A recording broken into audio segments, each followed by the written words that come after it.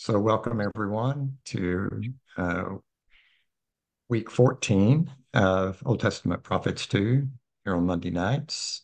And our next to the last class, next Monday night will be our last class. And I'll say it again right now.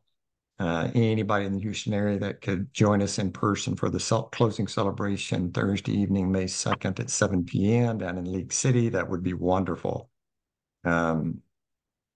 Of course, I hope you saw the email by now. It could have gone to your junk folder, but it went out from Constant Contact, so they have a better chance of getting to everybody's inbox than just sending from our SHBI account.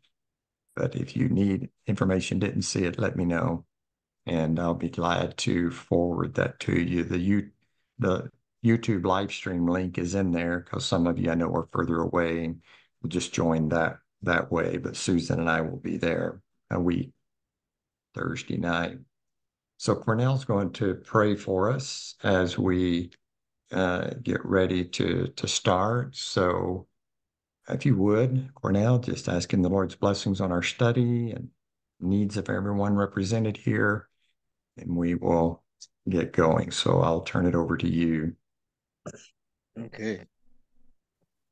Most gracious Heavenly Father, we first and foremost acknowledge you for being God Almighty all by yourself.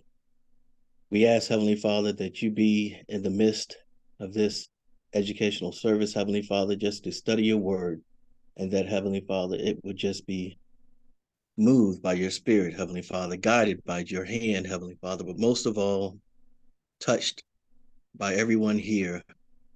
We ask you to bless Brother Kirk, Heavenly Father. He's labored for this word, and Heavenly Father, for this educational moment, Heavenly Father, to teach us. But thus says the Lord, Heavenly Father, that has been written down over time and passed down from generation to generation, that we will receive it, Heavenly Father, according to your will, your way, Heavenly Father. And as you move today, Heavenly Father, we ask a special blessings over each and every one of us, Heavenly Father. We don't know everyone's situation or circumstance, but you do, Heavenly Father, for you are omnipresent, Heavenly Father. And you know the hairs that are numbered on our head. And we ask that, Heavenly Father, you bless everyone in their situations, their circumstance, Heavenly Father. And we lift up Trey and Charlene as they're about to bring forth life, Heavenly Father, the gift of life in a baby. And we ask your Mm, special blessings and covering over them, Lord God, as only you could do. For you know every yes. situation, Heavenly Father, you formed and made this situation for such a day, Heavenly Father. And we give you honor, glory, and praise in advance, Heavenly Father, for a beautiful and wonderful experience by them, Heavenly Father, to bring forth the Mm, gift of life to their baby. It's in mm, Jesus' name, Lord God, we thank you for all these blessings. We thank you for your covering. But most of all, we thank you for the opportunity to grow and to know you more intimately. It's in Christ's name's sake we thank you, praise you, and say, Amen. amen. Amen. Thank you, Cornell. Thank you so much.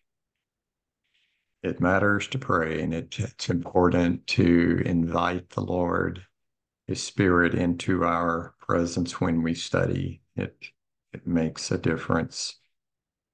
Jesus in Luke 11:13, will not the Father give the Spirit to those who ask? And as I understand it in the Greek there, it is not a one-time asking. It's not punctiliar, one point in time.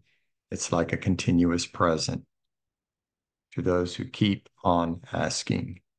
And so we always daily need to ask the Lord to grace us with his Spirit. That's at the heart of Jesus's prayer, the Lord's Prayer. Give us this day our daily bread. We need it every day, and we need to ask every day for it. So it just puts our hearts in a posture to receive more from the Lord when we begin that way and have that kind of a open posture, open-handed posture before the Lord. All right. Well, we will cover tonight. We'll be hitting highlights in uh, Haggai, Zephaniah, Habakkuk, Zephaniah, Haggai, maybe get into the first part of Zechariah, and then next week finish Zechariah and Malachi. We did. We finished up Nahum or Nahum last week, and so we began with Habakkuk. I want to go ahead and use the videos. They're not real long here on, uh, these smaller books. So let's start with Habakkuk. Habakkuk.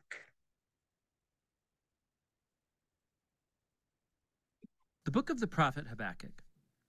He lived during the final decades of Israel's southern kingdom, and it was a time of injustice and idolatry. He saw the rising threat of Babylon on the horizon, and that was not good news for anybody. But unlike the other prophets, Habakkuk does not accuse Israel. He doesn't even speak on God's behalf to the people. Rather, all of his words are addressed personally to God. And the book tells about Habakkuk's personal struggle, his journey of trying to believe that God is good when there is so much evil and tragedy in the world. And so Habakkuk's words are actually poems of lament, and they're very similar to the laments that you find in the book of Psalms. The poet lodges a complaint and then draws God's attention to suffering or injustice in the world, demanding that God do something. And knowing about this lament form, it's actually the key to understanding the design and message of this short book. Chapters 1 and 2 are framed as a back and forth argument between Habakkuk and God. And the prophet lodges two complaints to which God offers two responses. His first complaint is that life in Israel has become horrible. The Torah is neglected, resulting in violence and injustice, and it's all being tolerated by Israel's corrupt leaders. And Habakkuk, he's crying out, asking God to do something, but nothing seems to change. But then all of a sudden, God responds. He says that he's very aware of the corruption of his own people, Israel, and that he's summoning the armies of Babylon to bring down his justice on Israel. And very similar to the message of Micah or Isaiah, God says he will use this terrifying empire to devour Israel because of their injustice and evil. But Habakkuk has a problem with this answer, and so he offers his second complaint. He says Babylon is even worse than Israel. They're more corrupt, they're more violent, they've deified their own military power, they treat humans like animals, gathering them up like fish in a net, he says. They devour nations and people groups in order to build their own empire. And so Habakkuk says, how can you, a holy, good God, use such corrupt nations as your instruments in history? He demands an explanation. In fact, he depicts himself as a watchman on the city walls, waiting for God's response, which eventually comes. God tells Habakkuk to get out some tablets and chisel and write down what he sees and hears. It's a vision about an appointed time in the future, that even though it may seem slow in coming, it will eventually come. In fact, God says that the righteous person will live by their faith in this hope and vision. So what is this divine promise that Habakkuk is supposed to write down? It's that God will bring Babylon down. God says that the violence and oppression of the nations creates this never-ending cycle of revenge, and that God will use this cycle to bring about the rise and fall of nations. And the fact that God might, for a time, use a corrupt nation like Babylon does not mean that he endorses everything that they do. He holds all nations accountable to his justice, and so Babylon will fall along with any other nation that acts like them. God's promise is then elaborated by a series of 5 woes that describe the kinds of oppression and injustice that's perpetrated by nations like Babylon. The first 2 target unjust economic practices, like how wealthy people will charge ridiculous interest just to keep poor people in debt, and so they build their wealth through crooked means. The third woe is a critique of slave labor, treating humans like animals and threatening them with violence if they don't produce. The fourth woe targets the abuse of alcohol by irresponsible leaders. While people are suffering under their bad leadership, they're partying and wasting their money on sex and booze. And the last woe exposes the idolatry, the engine that drives such nations. They have made money and power and national security into their gods, offering these allegiance at all costs. And so people become slaves to their own national empire. Now, the practices described here aren't unique to Babylon, but that's part of the point. Given the human condition, most nations eventually become Babylon. And so this is how God's answer to Habakkuk in this book becomes God's answer to all later generations, to anyone who lives in a world ruled by other Babylons. But it leaves the question hanging. Is God going to let this cycle, the rise and fall of Babylon-like empires, go on forever? And that question is what chapter 3 is about. We're told that this is a prayer of Habakkuk, and it begins by Habakkuk pleading with God to act now in the present like he has in the past in bringing down corrupt nations. And what follows is a very ancient poem. It first describes a powerful, terrifying appearance of God. It's very similar to the opening poems of Micah and Nahum, and similar to the appearance of God at Mount Sinai in the book of Exodus. There's cloud and fire and earthquake. When the Creator shows up to confront human evil, everybody will be paying attention. Habakkuk then goes on to describe this future defeat of evil as a future exodus. So just like God came as a warrior and he split the sea in his battle against Pharaoh, Habakkuk says that God will once more bring his judgment down on the head of the evil house. So Pharaoh, like Babylon, has become here an archetype of violent human nations. But at the same time, we're told that when God confronts evil, he will save his people and his anointed one. It's a reference to the king from the line of David. And so in this poem, the Exodus story of the past has become an image of the future Exodus God will perform. He will once again defeat evil and bring down the pharaohs and the Babylons of this world. He'll bring justice to all people and rescue the oppressed and the innocent. And it's this hope that enables Habakkuk to conclude the book with hopeful praise. Even if the world's falling apart with food shortage or drought or war or whatever, he will choose trust and joy in the covenant promises of God. And so Habakkuk, by the end of this book, becomes a shining example of how the righteous live by faith. Habakkuk recognizes just how dark and chaotic the world and our lives can become. And he invites us into a journey of faith, of trusting that God loves this world more than we do, and that he will one day deal with its evil. And that's what the book of Habakkuk is all about. Right. Yeah, it's very good. Let me get over to that. So, anything that grabbed your attention as we went through that? And no problem if you don't have anything right now.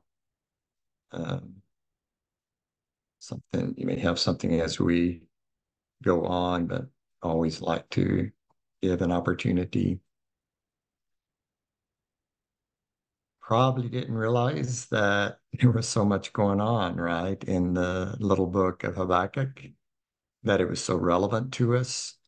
I trust you catch the part here that's particularly applicable to us throughout the ages. Most nations eventually become Babylon. They become empires that oppress. And historically, that has been true, even regardless of some of the some having better foundations than others in the beginning. And it speaks to us, God speaks to us here. We'll look at a few verses that will help us to help strengthen our faith and to where we reach the point, I think, of mature faith that Habakkuk demonstrates at the end.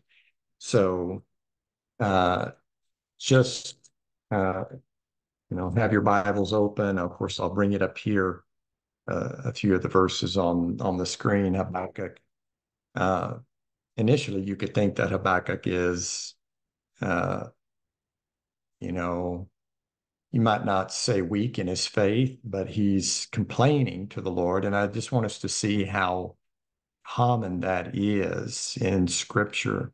We had Job doing a lot of that. We see that in some of the Psalms, as they mentioned. Psalm 73 is one that looks at the injustice around basically the psalmist in Psalm 73 saying, God, it seems to me like you bless the wicked and you curse the righteous. You make it hard on the righteous.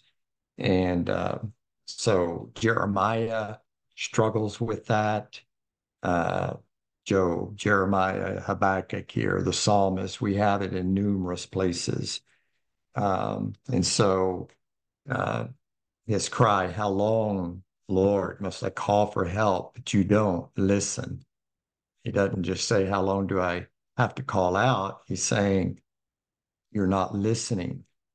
Um, and don't you see that is similar? Remember, for those of you in the Revelation class, Revelation 6, um, it would be verses 9 through 11.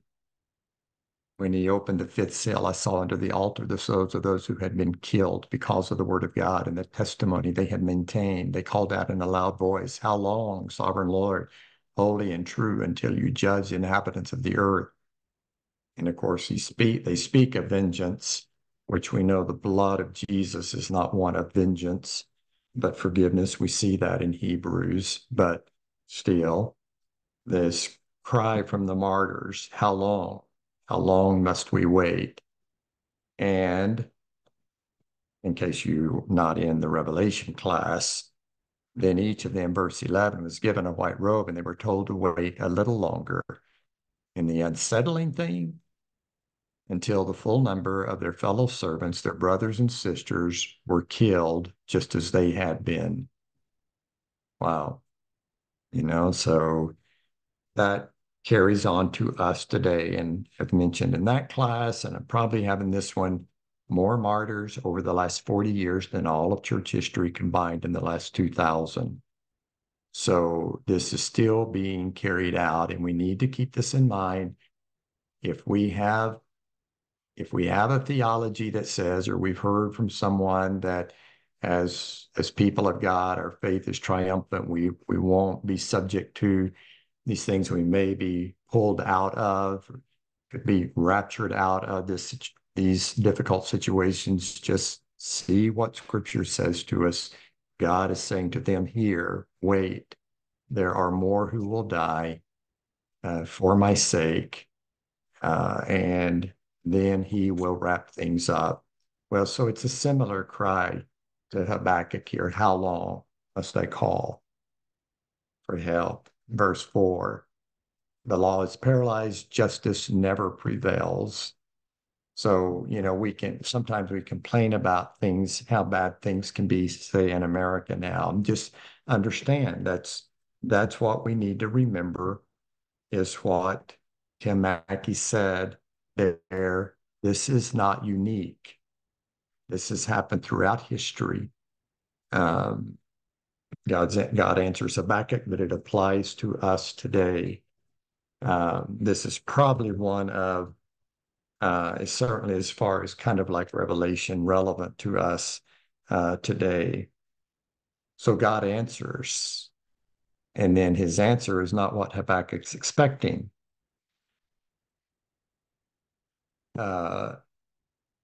He says here in verse 5, look at the nations and watch and be utterly amazed. I'm going to do something in your days that you would not believe, even if you were told. I'm raising up the Babylonians, that ruthless and impetuous people. Goes on and talks about how, and God doesn't condone this behavior, their arrogance, their violence, their being merciless. But he says, I'm going to raise them up and he will use them to punish Judah. Because this is written after the northern kingdom, Israel, has been destroyed. This is about 625, 606. 606, you might remember, is the first wave of captives taken by the Babylonians to Babylon. And Daniel was probably in that first wave in 606. And then 596, and then they destroyed it in 586, so 20 years in between. Habakkuk's second complaint is basically, God, how can you, a holy God, use such a treacherous and ruthless people? Are you not from everlasting? My God, my Holy One, your eyes are too pure to look on evil. You cannot tolerate wrongdoing. Why then do you tolerate the treacherous?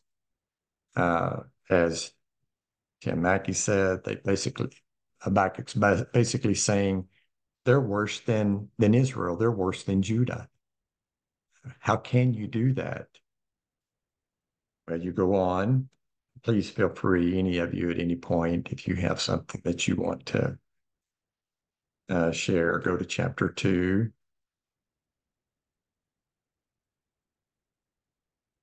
Habakkuk still talking here at the first part of 2. I will stand at my watch, station myself. I will look to see what they will say, what answer I'm to give to this complaint. The Lord replies, write down the revelation, make it plain, for it awaits an appointed time. Though it linger, wait for it, it will come and not delay. Similar to 2 Peter 3, where Peter says, scoffers have said, where is this second coming of Jesus? It's been all this time. And of course, Peter was only writing, 40 years later. Here we are 2,000 years later.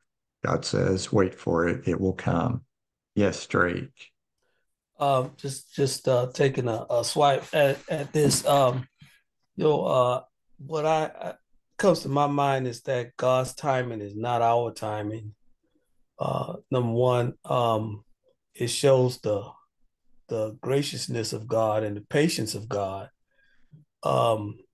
Even when we see all the evil going on, when you read the scripture in Revelations of the righteous being put to death, martyrs in one sense, I think that God is allowing mankind to have an opportunity or chance to see how wicked things can get and begin to pray, because you can't ride with too much of that evil and wickedness for a long time.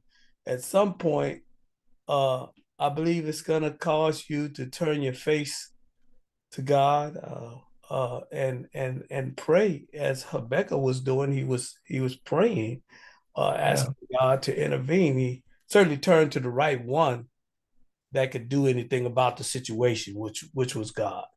Yeah. All I have. Yeah, that's No, that's good. That's good. Thank you. Thank you for sharing that. And it's true. And while we talk about, let me go here, I've mentioned it, but I want to keep it in front of us. I say that I think I have it right here in the prophets or Revelation. It may be, I know I've got it in, I wasn't going to pull up, but let me go ahead and open up Outlook here, because I do have it right there, because it's an important reminder to us here. What we've noted before, the fruit of light and darkness mature alongside each other. Remember this one, the one writing in the 1800s. It's not evil's getting the upper hand, or that that good is eclipsing evil yet. Until Christ's return, the fruit of light and darkness mature alongside each other. And be sure we don't understand that to mean that Satan is the equal and opposite of God. He's not. He's a created being. But while we see the evil in our world, let's be aware, let's constantly remind ourselves the fruit of light is maturing as well. And that again accounts for, though the number of martyrs is greater than any point in history, at the same time, the church is growing in unprecedented ways among some very resistant peoples, Muslims, in China, though it's being forced underground again. And so the fruit of light is growing and maturing at the same time, because we need that. We need to know God is at work in our world. We need to continue to join him. We don't hole up and take a bunker mentality, but we continue to let our light shine in dark places, because eventually darkness will have to give to the light. the light will overcome darkness. And we have Jesus' promise in Matthew 16:18 and following. The gates of hell will not be able to stand against the onslaught of the gospel. We will set prisoners free. So do keep that in mind. But that anything that you said, Drake, that's good. It's just a reminder that yes, darkness increases, but so does the fruit of light. Now look at verse 4. This one's huge. So God admits the Babylonians, they're arrogant, puffed up. His desires are not upright. So in the face of evil, what's a person to do? What's a godly person to do? But the righteous person will live by his faithfulness or by his faith. So that's huge because that's quoted 3 times in the New Testament. Romans 1:16 and 17 by Paul, and then again in Galatians, that's verse 17 actually, Romans 1:17, Galatians 3:11, and then Hebrews 10:38, which may or may not be Paul. It doesn't matter who wrote Hebrews. So 3 times Habakkuk 2:4 is quoted. So let's don't miss the impact of this in all ages, in the face of empires, in the face of when evil seems to have the upper hand. How do God's people respond? By faith in God. It doesn't mean we will never, wake inside, shake inside a little bit. It doesn't mean, oh man, we're like a rock, immovable, nothing phases me. We're human. Yes, we're going to feel the adrenaline rush. Yes, we're going to feel some fear at times because the most common command in Scripture, don't be afraid. God knows we struggle with that. And so, but our response is to be by faith. And I just want us all, and a person of faith, again, is not hiding him or herself, in their bunker, in their hole in the ground. Person of faith keeps carrying out the commission Jesus gave in Matthew 28, make disciples. A person of faith keeps doing what Jesus said in Matthew 5 in the Sermon on the Mount, 5:13 through 16. Continue to let your light shine, be salt. So that's the way that a faithful person lives. Yes, Austin. Paul writes as a reminder for us too in Galatians that do not be deceived. God cannot be mocked, that we will reap what we sow, and whoever sows to please the flesh will reap from the flesh, and so on. And that's a good reminder too, as we remain faithful, that God is not being deceived. So I know that Habakkuk is asking these questions and he's reminding us to be faithful, but we also know that they're not deceiving God. He sees all, he knows all. Yeah. No, that's good. Yes, that's a good reminder. And God responds, with such throughout here, even here in verse 4, when he acknowledges, no, that doesn't mean the Babylonians are right and just, but in the face of that evil. And that's the biggest takeaway I want for all of us, is to come away like we'll hear Habakkuk in the end, that he is a faith-filled person. Obviously, that means he still had his questions, his complaints, but in the final analysis, he leans on his trust in God. And that's what I want us to see. I have a statement some teacher made here. Trust or faith is needed when we don't understand or see things clearly.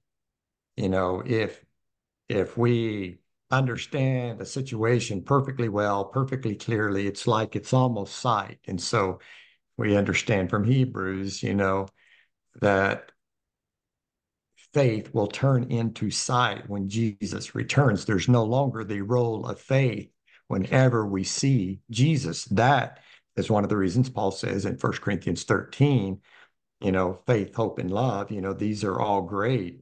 The greatest is love, because faith and hope will be culminated. They will no longer be needed when faith becomes sight, when we see Jesus. But love will always, over even into new creation, love will will be essential. It will be core to the whole character of God. 1 John 4:8, God is love. So in new creation, God will still be love. So love outlasts faith and hope. And just be encouraged by that. And I still encourage us all to, if we tend to have the language of talking about how bad and things are getting, to try to turn that, because that doesn't build anyone up. It only adds to this kind of feeling of things being dismal and dark and maybe hopeless. And things are never hopeless, no matter how dark. And I say that realizing how terribly dark some things can get, like Corrie ten Boom in the concentration camps in World War II. I know it can be extremely dark for people, but the righteous person will continue to live by his faith. So please take heart, be encouraged by that. Kirk, Go on, um, somebody. yeah, that's Cornell.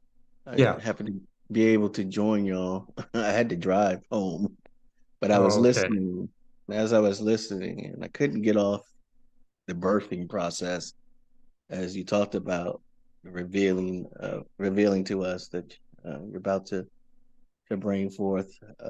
Family's about to have No. a child brought forth to light, and when you was talking about the vision and the word, and I could thinking about God birthing the word in us as we come to Mhm. class, we're receiving that word, and he talks about a vision, and we often think about what God is going to give us for us personally, but his word is also personable for us. And he bursts that word inside of us as he makes it plain for us. He makes it open for us. He makes it receiving for us if we yield ourselves to it. And if Yeah. we're studying it and writing it down and getting understanding from him, then he will bring forth that which he put in us and bring it forth to light that he's talking about in Yeah. verse 4. And then during that dark time, we can be that light. And as you were just saying, and be that disciple to others, to Yeah. share that was birthed to us, to birth it and plant the seed within them for new birth and new light Mhm. creation to come from them as they receive what thus says the Lord that was birthed in us. Yeah. So that was just No. something in me that I was driving and I was listening to you, but I couldn't get it out of my mind. Yeah. But I wanted to share. No, that's good. Thank you for sharing that, Cornell. And I'd like to springboard off of that, um, and to say, when we're talking about the word, I want to keep it before us that we realize, yes, there is in this written word, God uses it, but to help us, and we're using it right now to study. So it is an integral part of our walk with the Lord. But let's always remember that even the greater manifestation or revelation of God, of the Word of God, is Jesus Christ Himself. Now, this helps point us to Jesus, John 5:39. So we need this. But ultimately, this word, and when you were talking about the word being birthed in our hearts, I pray that we're all thinking, yes, God uses this as we study it to help birth the living word, the word of God, Jesus Christ, because we have, yes, John, in the beginning was the Word, and the Word was with God. And when he's doing that, of course, he's not talking about the written word. It didn't come along until thousands of years later. And it is the living word of God in Jesus Christ that comes to life in our hearts. And it's him that we follow, whether we're looking at this here in Habakkuk or we're studying towards the end of the story in Revelation. Go on down here and a little bit more in um, Of course, this applies to corporations, people, individual employers today. Woe to him who built his house by unjust gain. So that happened then. It still happens now, not paying workers their fair wages. 14, look at this. It's a companion verse to Isaiah 6. For the earth will be filled with the knowledge of the glory of the Lord as the waters cover the sea. Um, so you have a future tense. The earth will be filled with the knowledge of the glory of the Lord. So in these last days, the earth continues to be filled with the knowledge of God. Now, see, there's so much that happens in our world that we think we we don't realize that some of these things are fulfillments, are being fulfilled today. We maybe tend to think, well, that will only happen when after Christ returns. But no, it is happening today. So we have a partial fulfillment. Sure, there is an ultimate fulfillment coming with Christ's return, but this is happening as people. We prayed for Muslims during Ramadan, and millions of Muslims are coming to faith in Christ. So the earth is being filled with the knowledge of the glory of the Lord today. And so it continues to happen. Then back to Isaiah 6, the creatures surrounding the throne. Holy, holy, holy is the Lord God Almighty. The earth is full. Present tense, the earth is full of his glory. So even now, and the earth will continue to be filled with the knowledge of the glory of the Lord. And then, of course, when he returns, new creation, as we'll see, new heavens, new earth, then it will be ultimately fulfilled. But be encouraged by that, the 2:14. It is happening today. Look at the end of 2. There's another companion verse to Psalm 46. The Lord is in his holy temple. Let all the earth be silent before him. So I think of that often whenever I know. I'll think of it maybe quoted in my heart when I'm being still before the Lord. Psalm 46:10, be still and know that I am God. Habakkuk 2:20, the Lord is in his holy temple. Let the earth be silent. God's temple is not in Jerusalem. What does Paul say in 1 Corinthians 6:13? Do you not know that your body, and you, plural, not just us individually, yes, us individually, but corporately, do you not know that your body is a temple of the Holy Spirit who lives in you? God's temple is not one of stone today. He's not waiting to rebuild that in Jerusalem someday. His 1 Peter 2 says we are temples being built, we're living stones being built into a temple. But understand the beauty of silence. At times, observe some silence in your life. You don't have to be running down a prayer list. You don't have to be reading, thinking in your quote quiet time or devotional time. It doesn't have to be filled with all of your activity of studying and verbalizing requests. Some of it needs to just be being silent before God. You're God, I'm not. And just be still and rest in his presence. And I'll often verbalize, I pray for the needs of the whole world in this silence. So keep those two coupled together. Psalm 46:10, this one. Jesus got away to quiet and lonely places. Well, as we go on to wrap up, Habakkuk probably spending more here than the others. It's just so good and relevant for us.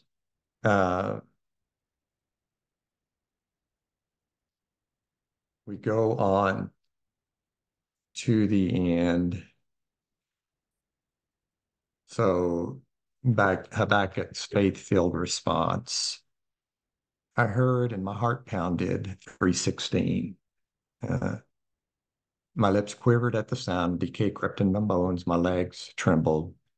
Yet I will wait patiently for the day of calamity to come on the nation invading us. The fig tree does not bud, and there are no grapes on the vines, though the olive crop fails and the fields produce no food, though there are no sheep in the pen and no cattle in the stalls. Yet, well, I will rejoice in the Lord. I will be joyful in God, my Savior. The sovereign Lord is my strength. He makes my feet like the feet of a deer. He enables me to tread on the heights. You recognize that hinds feet on high places and such. Uh, so a huge statement of faith, though economically things are difficult. So props for them, they lived close to the land. For us, it would be like, maybe think back to uh, COVID and some empty shelves, though, can't find what I need in the supermarket, or those of you and we were there too in Houston during Harvey, and you remember bare shelves. Okay, so even when the shelves are bare, uh, yet I will rejoice in the Lord. I will be joyful in God, my Savior. So, right in the midst of some of the difficult times, the chaos that we go through, we need to remember this and uh, keep resting in and giving thanks in the Lord. That doesn't mean to be giddy with happiness, but joy is something deeper. Joy that is intertwined with pain and suffering. And he admits, and what I said, sometimes our hearts will pound, our legs will tremble, and that's understandable. That's okay. But we do what Habakkuk did. Even still, I will rejoice in the Lord. You don't wait until you feel like it. You do it because it's right. In the midst of hardship, I give thanks to you, Father. I remind myself uh, constantly, 95-year-old Grandma Johnson, not my grandma, but I have more blessings than problems. It's always true. I have more blessings than problems, no matter if things are in a mess around us in our nation. This is our faith-filled response. God is our strength, not our economy, not our military might, not even just our nuclear families or those close to us. Ultimately, the Lord has to be the strength of our hearts, our portion forever. Any thoughts, reflections here as we wrap up Habakkuk?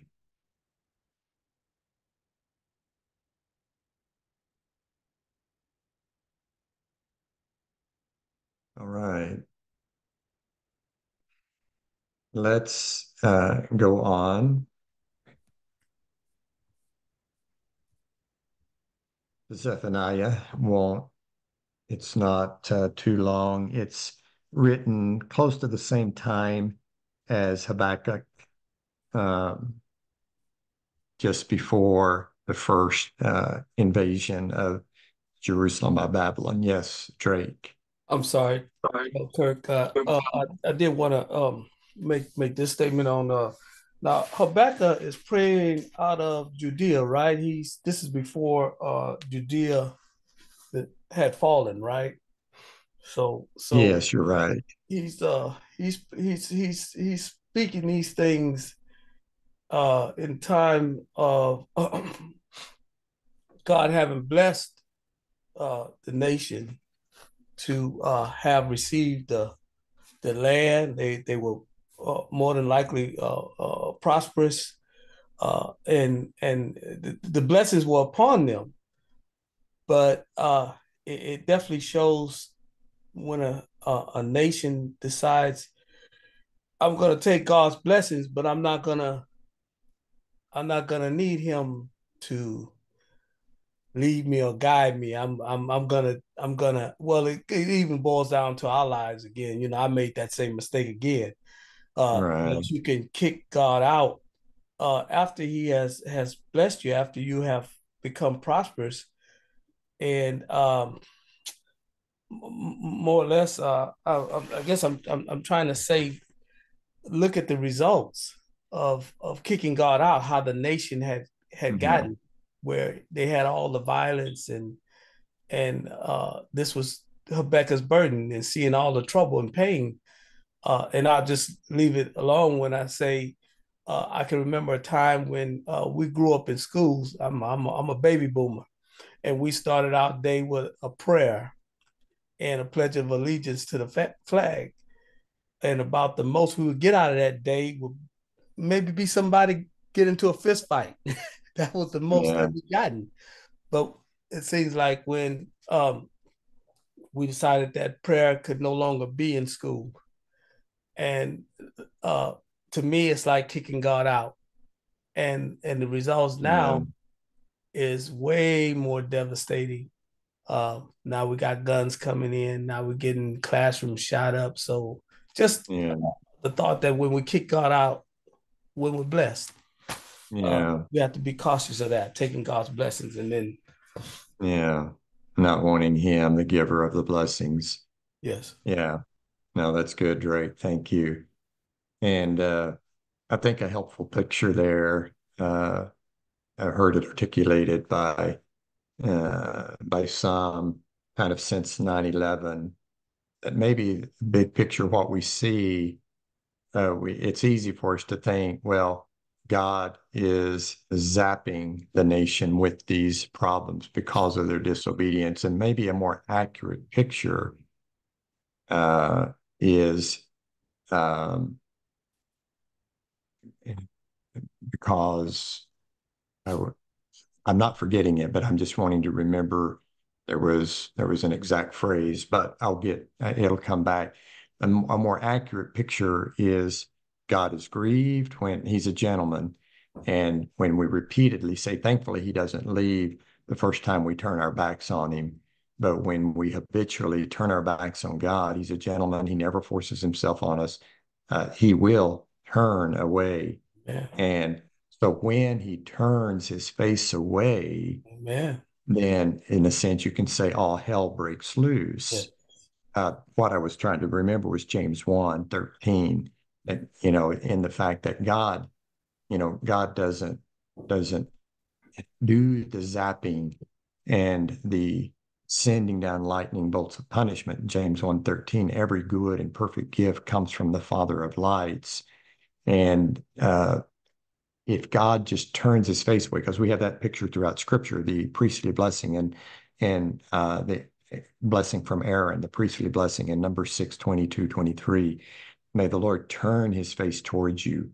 And let me just pull up one quick psalm to give you, and it's an important image that comes to mind as you were talking, Drake, because it matters how we view what God is doing. So in Psalm 10,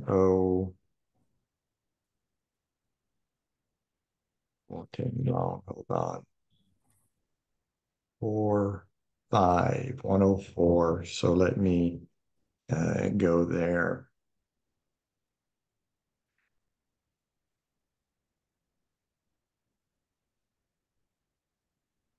He's talking about nature, God feeding even the uh, waters, the mountains. He makes grass grow for the cattle. Trees are well. He just talks about how many are your works, O Lord.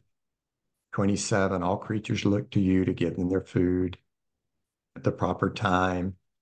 But look at verse 29, 104:29. When you hide your face, they are terrified.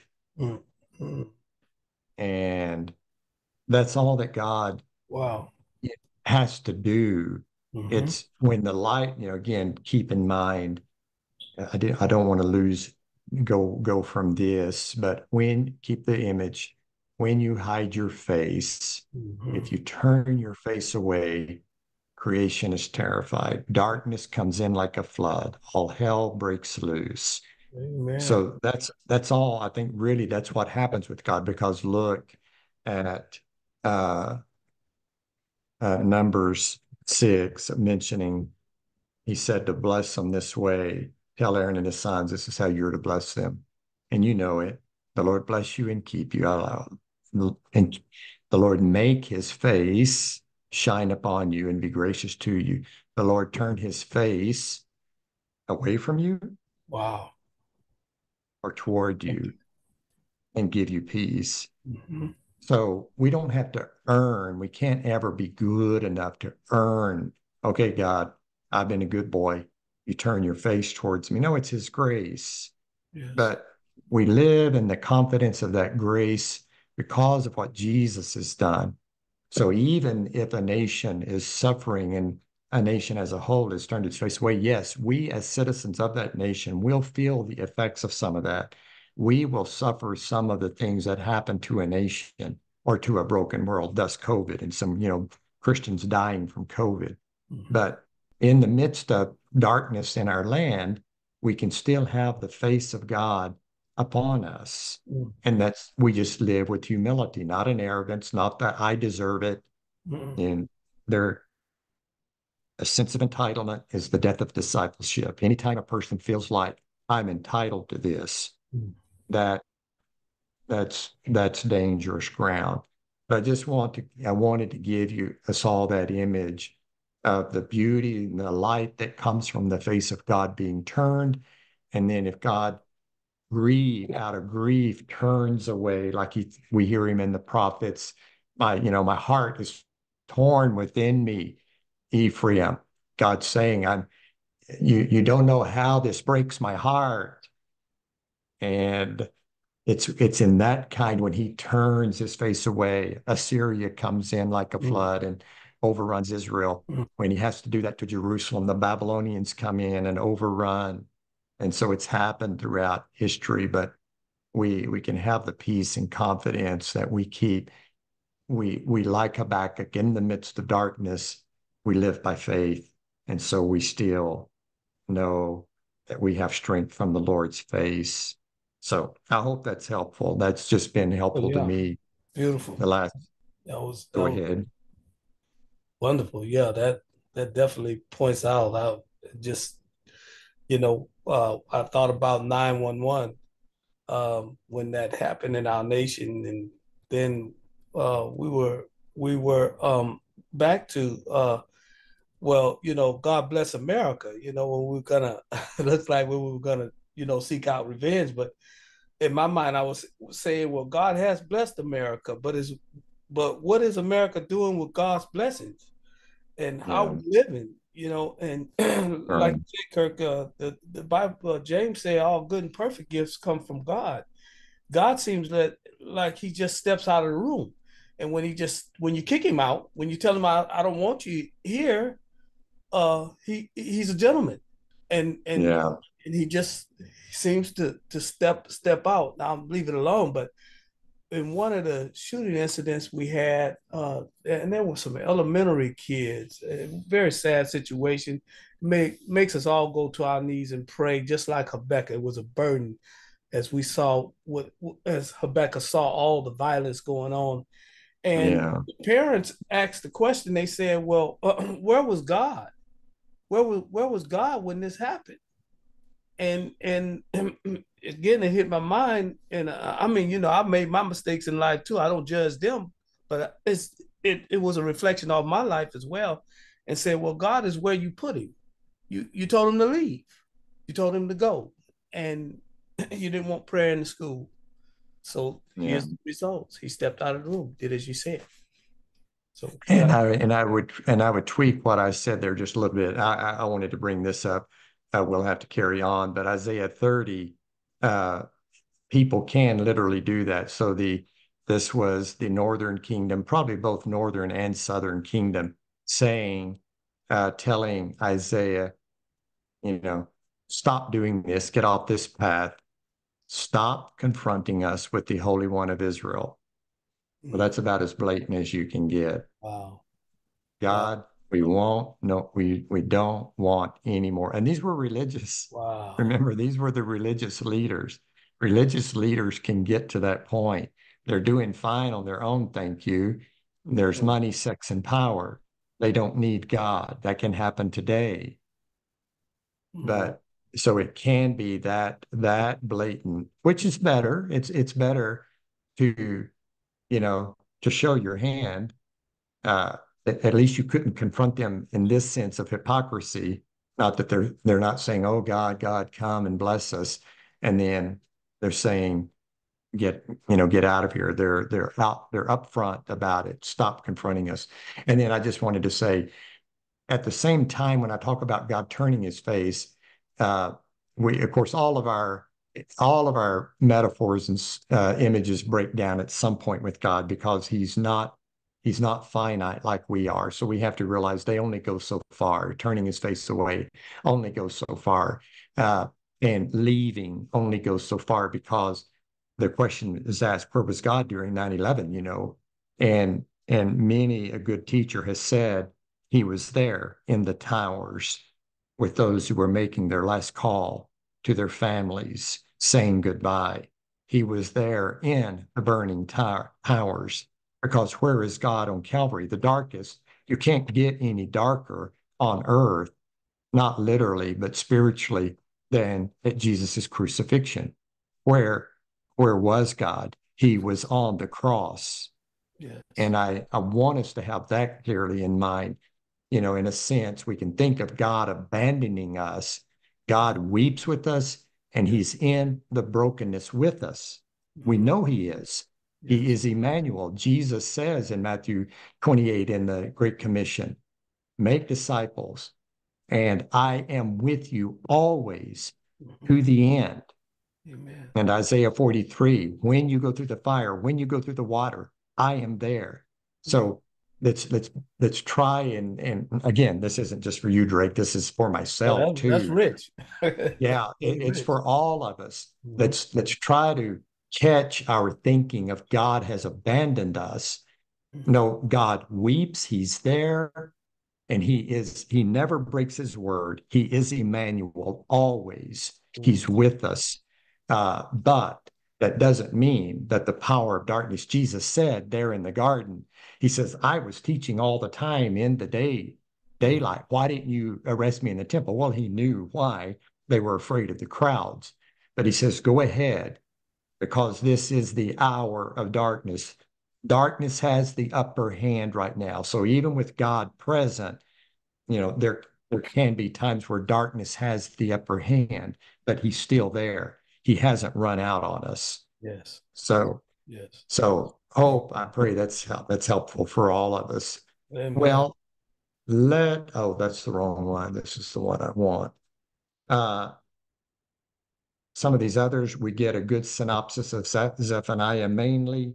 I think there's about one verse I'll point out in Zephaniah, but let's go ahead with, let's see how long this one is.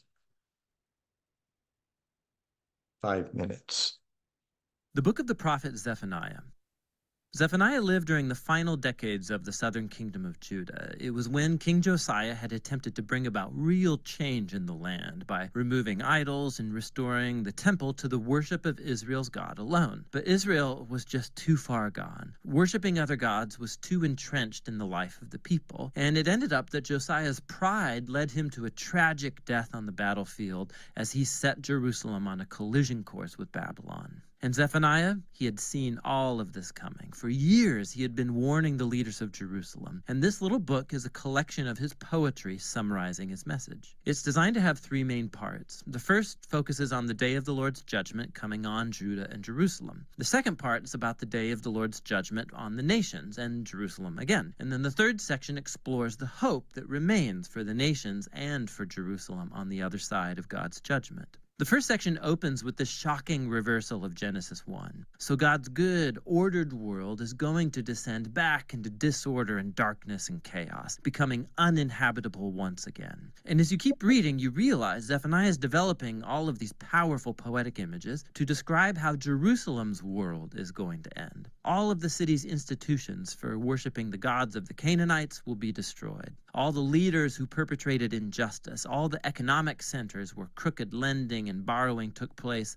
all of it will be gone along with the city's walls.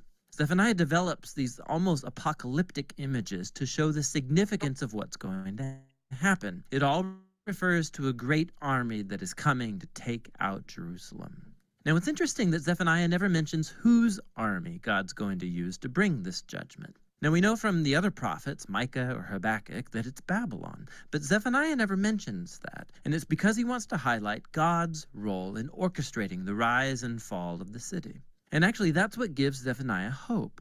Not that Jerusalem as a whole can avoid its fate, but in the closing poem of section 1, he calls on anyone in Jerusalem who would seek the Lord. And he says, these will make up the faithful remnant, the people who could be spared if they repent.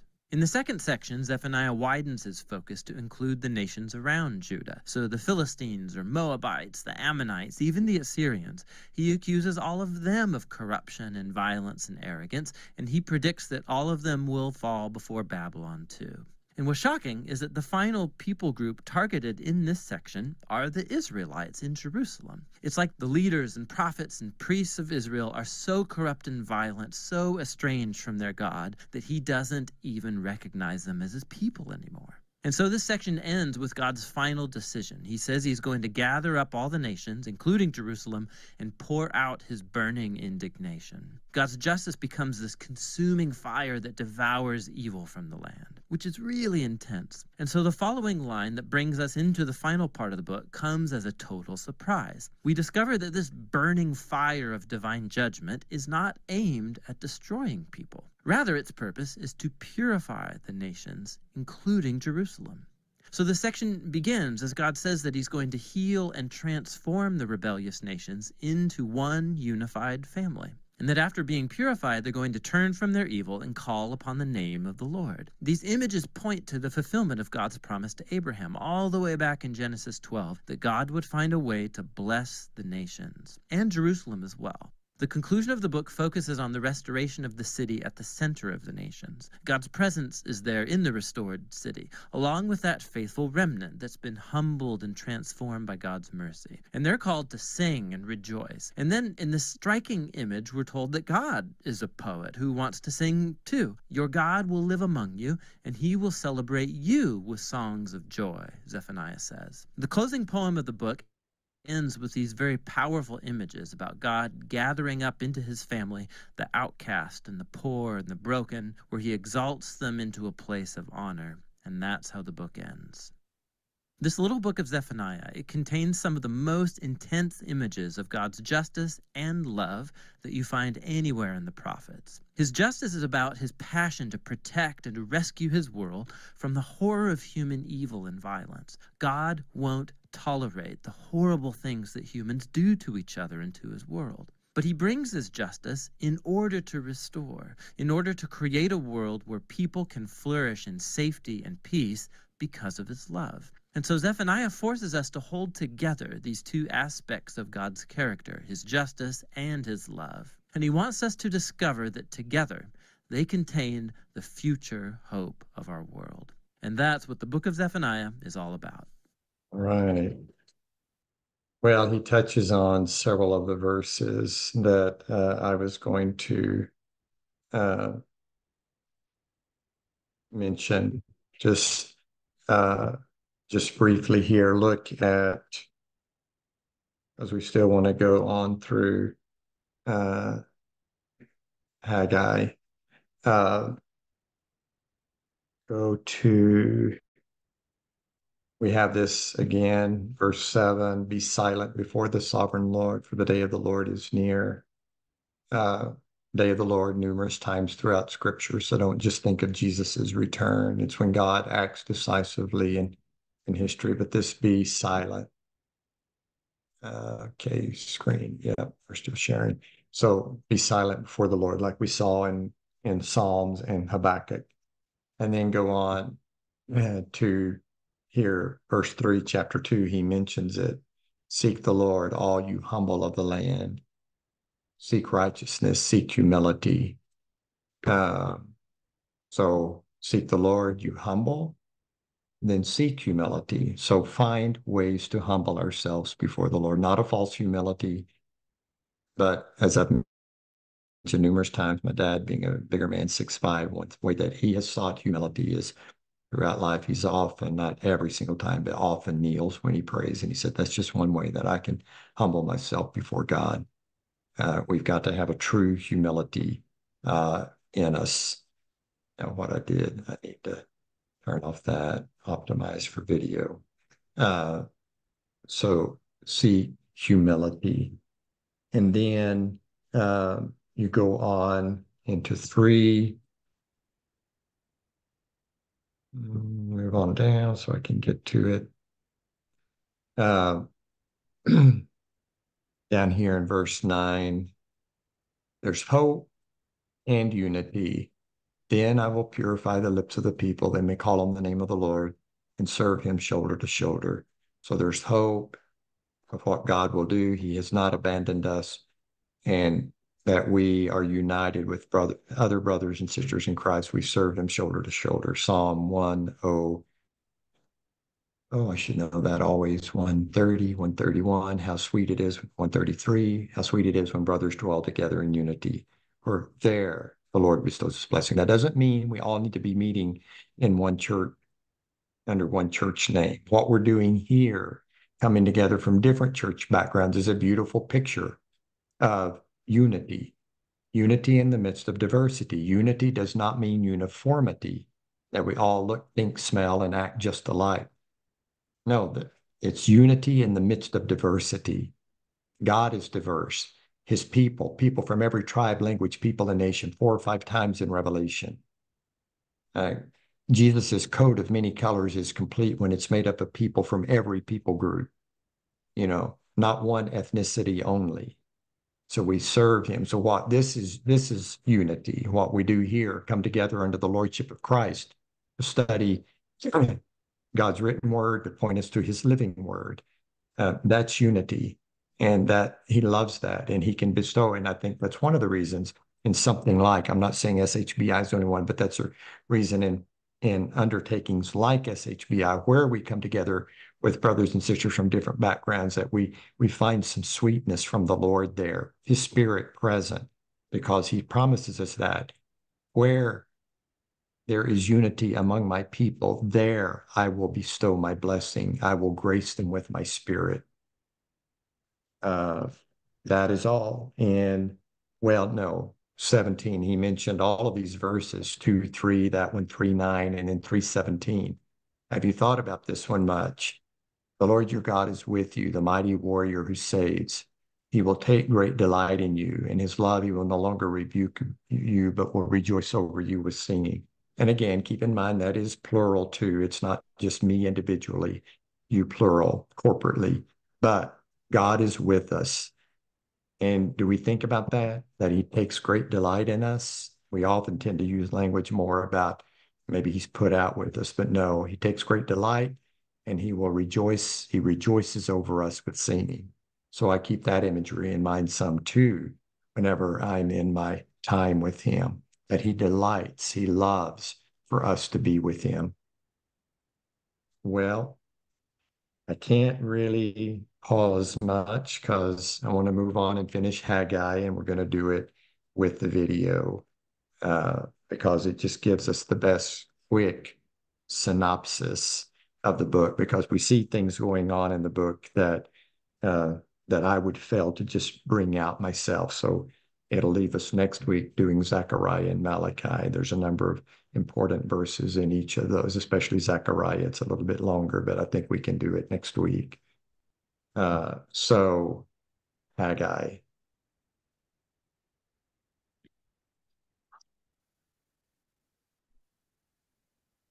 The book of the prophet Haggai. It's one of the smaller prophetic books, but crucially important in the overall story of the Hebrew Bible.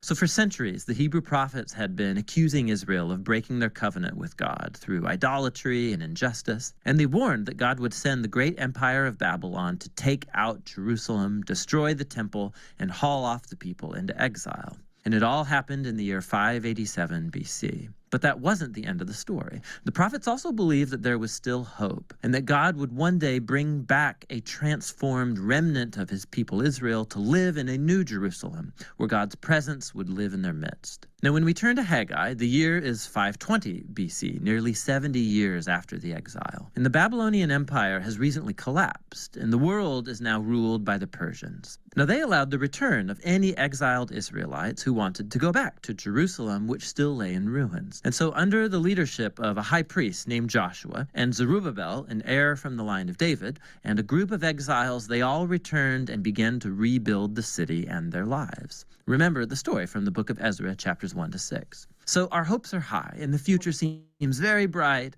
but it's not, actually, at least from Haggai's point of view. The book consists of 4 sections that summarize Haggai's message given to the people of Jerusalem over the course of 4 months. He opens by accusing the people of misplaced priorities. And so, yes, they have come back to Jerusalem, but they're spending all of their time and resources rebuilding their own fancy houses, while the temple still lay in ruins from its destruction from 70 years ago. So Haggai asks, are your own houses really more important than your allegiance to God? This neglect, Haggai says, is tantamount to the covenant rebellion of their ancestors, which is why the land is still unproductive, why they've been struck with famine and drought. And here Haggai's quoting from the list of covenant curses in the book of Deuteronomy. And so Haggai's challenging words, they're followed by a story of the people's response. Remember also the story in Ezra chapter 5. We're told that Zerubbabel, Joshua, the remnant of the people, were provoked by Haggai's message, and they were motivated. They started rebuilding the temple. So in the next section, Haggai follows up 1 month later, and he addresses some problems of shattered expectations among the people. So the temple that they're rebuilding is really pretty unimpressive. It's nothing compared to the glory of the temple Solomon built here some 500 years earlier. And so morale was really low for finishing the project. And so Haggai reminds the people of the great prophetic promises of the future kingdom of God and about this temple. He draws from the earlier prophets, especially Isaiah and Micah, about the new Jerusalem, and that it would be the place from which God would redeem the whole world and where all nations would come and participate in God's kingdom, resulting in an era of peace. And so the temple, it plays a key role in God's plans for the future. And Haggai calls on the people to work in hope despite the disappointing circumstances. In the third section, Haggai follows up 2 months later with a call to covenant faithfulness, and he engages some priests in a conversation about ritual purity. Remember all the key ideas from the book of Leviticus. So he says, if someone goes and touches a dead body and becomes ritually impure or marked by death, and then they go and touch some food, is that food impure too?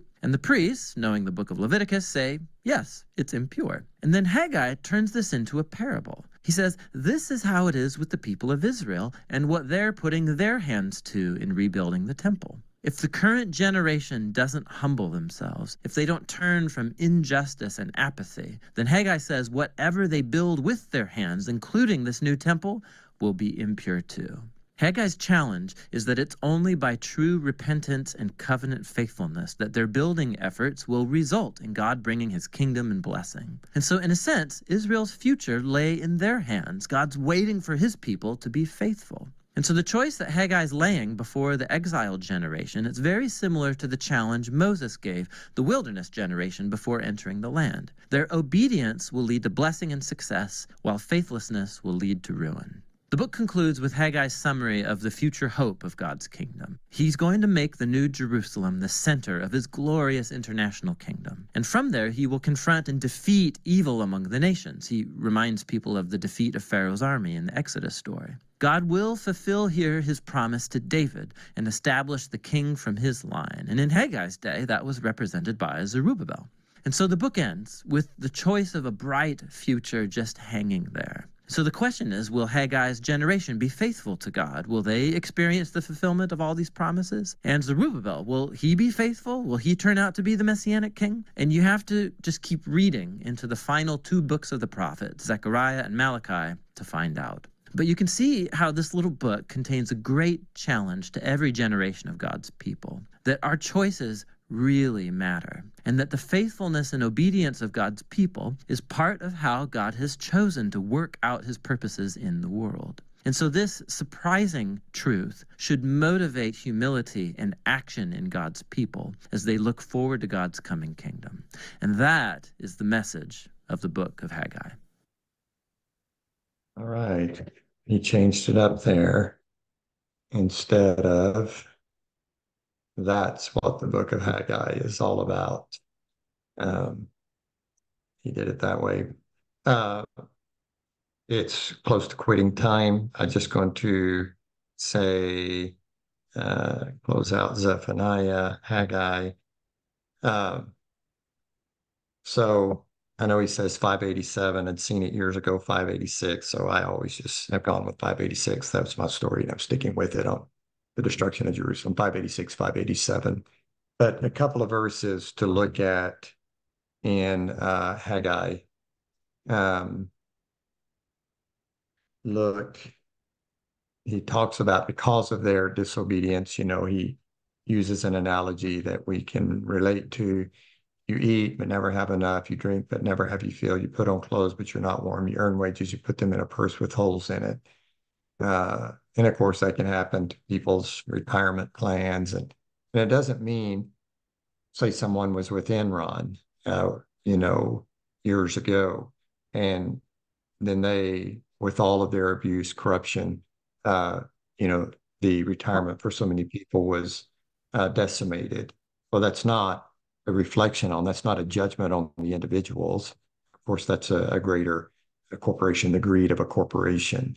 But that's the principle there that if we don't have God in the middle of our lives, what we're looking for will never satisfy. It's like Augustine says, that our hearts are restless till they find their rest in Him. We feel that God-shaped hole in our lives. Look at chapter 2, and then we'll stop. I got to have a couple of minutes before going into Revelation. God's presence with them, Emmanuel, even at that time, when you came out of Egypt, my spirit remains among you, don't be afraid.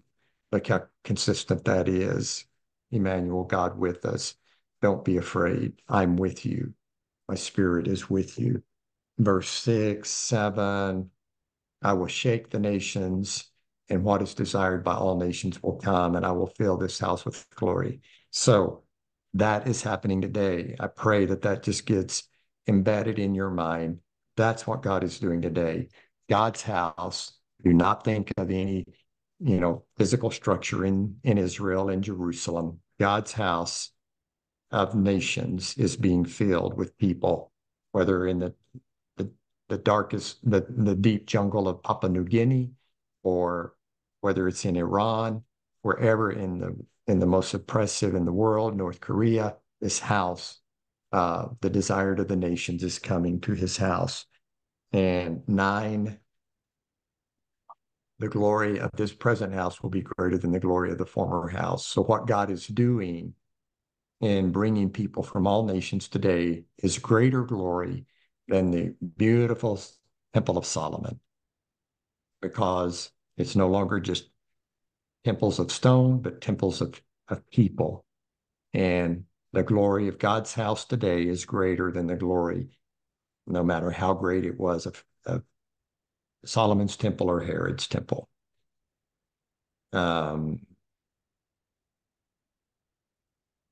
Okay.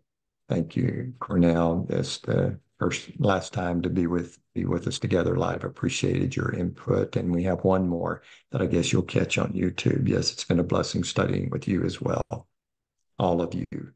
Well, we will stop there and have a few minutes before the next class. So we'll look forward to seeing you all next Monday for our last class. Until then, the Lord bless you, be with you, turn his face towards you.